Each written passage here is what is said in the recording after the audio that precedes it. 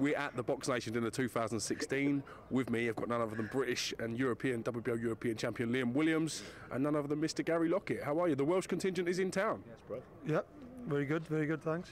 How are you? You good? Oh, very well, very well. Got Barry Jones here as well. Did you guys all travel down together? No, we wouldn't have him in a car. No way would he be in any of our cars, mate. No way. He's a bit of a live wire, old Barry Jones, to say the least, isn't he? Yeah, he's no, we wouldn't have him in our car. Yeah. Type of man you want on a night out, but not on a 4-hour drive. Nah, definitely not. How's things with you, champ? He wouldn't be happy with that. Nah, we're only messing, but. How's things with you, champ? Yeah, very good. Just enjoying some time off now, and yeah, just enjoying Christmas with family and whatever else. Looking forward to getting back on the business. Is it nice for you to have that switch off time where you sort of spend so long in camp, spend so long looking at this man's face? Does it nice to have that little break, that little breather? Yeah, well, I had a break from the gym or whatever, but I haven't had a break from Gary because we've been out together and everything else. But it's nice to just, well, it's probably nicer for my family and everyone else rather than me to see me happy and not being nasty to everyone all the time. I'm training and starving, so making weight can be a stressful business. Yeah, it is definitely. It's not very nice when I'm making weight. I'm training really hard, so it's nice for them to get a break from me. It's been a big year for yourself, breakout year in some ways, and come to a lot of people's attention other than Gary Lockett singing your praises that he has done for so many years. How do you think this year's been? Yeah, it's been good. We had a couple of good wins. It could have been better, but as far as I'm concerned, it's been a good year, and just happy to get a couple of wins. Picked up a new belt. Yeah, and everything's gone right, so can't complain. Same question to you. I know it's been a hard year in some ways for yourself, but how do you sort of assess 2016? Not the best, really. I mean, for Liam, it's been pretty good. We had a couple of little setbacks with Liam. I had to pull out the one fight, obviously because of everything that happened with Nick when he fought Chris Eubank Jr. That was a massive setback. But Liam's had 3 fights this year, and I think that obviously I don't think he's shown his best. But he had a good win over Gary Corcoran. Didn't box well at all. I don't think he boxed well at all the last fight either. But I think it's due to circumstances. You're supposed to box Ahmet Patterson.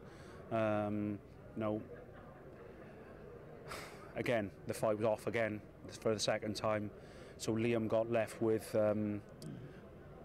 Cheers. So Liam got left with a replacement opponent again, and it was a guy that he knew he was going to walk through. So he didn't box to the best of his abilities. But again, it was another title, and excuse me. It was another title, and obviously we move on, and we're anticipating what comes next. Obviously we've got to speak to Frank in the next couple of weeks, and we're anticipating what comes next. But whether it's defending his British title or pursuing pastures new, then Liam's going to be ready. Do you feel Liam's ready to step up onto the world scene, or would you like to see him fight at British level a few more times? No, listen, if the right opportunity comes along, of course, but. People forget he's had 16 fights.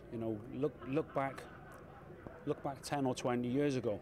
A fighter who's had 16 fights boxing in a world title fight or a world title eliminator would be ludicrous. It's a different world today, but I just believe the guys that are slightly above him have had a lot more experience. And if the right opportunity comes along, then we have to seriously consider it. But for the moment, we're okay. We're okay. I'd like to see him pick up the European title, the EBU title against Cedric Vitu, who again is an experienced guy, but I think would be a very good learning fight for Liam, and a fight which I think Liam wins comfortably. So we'll just see what's new and what opportunities are there. As well as being a successful year for you, Jim, it's been quite a tragic year in some ways with the situation involving Nick Blackwell. First time around must have been hard enough for you and your team to deal with, having the situation that's arisen second to that. Nick obviously being taken back in hospital has been well documented. Was there any sort of updates or anything you could sort of tell us on what's going on? Yeah,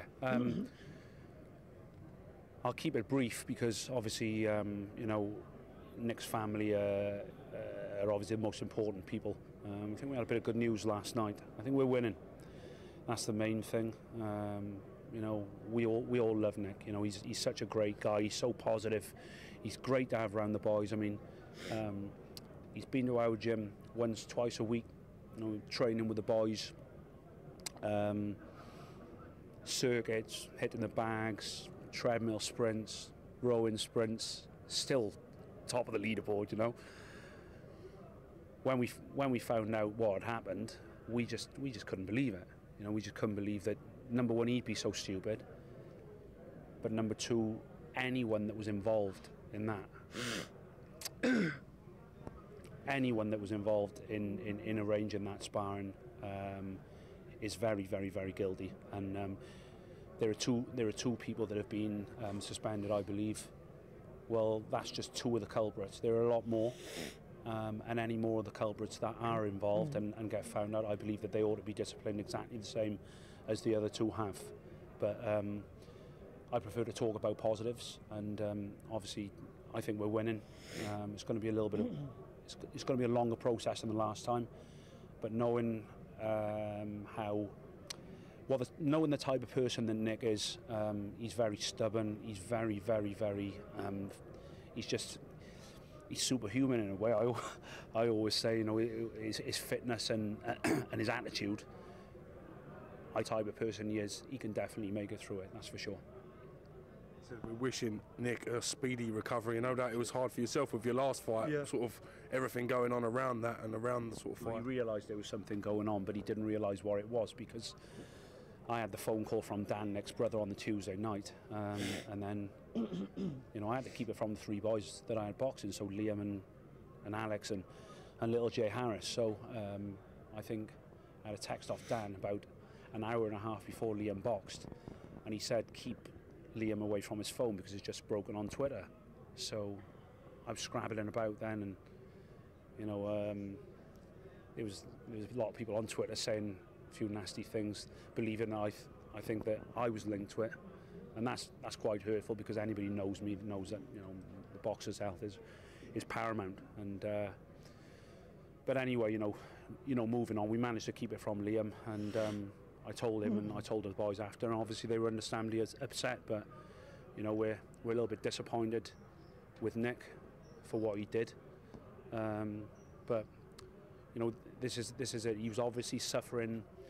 He was obviously suffering a lot more than what we really realised that he was. You know, we knew that he missed it, but we didn't know how much he missed it. And the fact that he kept it away from all of us and he was sparring behind closed doors, I think that's testament to how much he missed it. But you know, let's just hope that he comes through it and he can work in the corner with us again, because I know he enjoyed that, and just a great guy to be around. So at the moment, he's a massive loss for the camp, but I'm 100% confident that he's going to be back.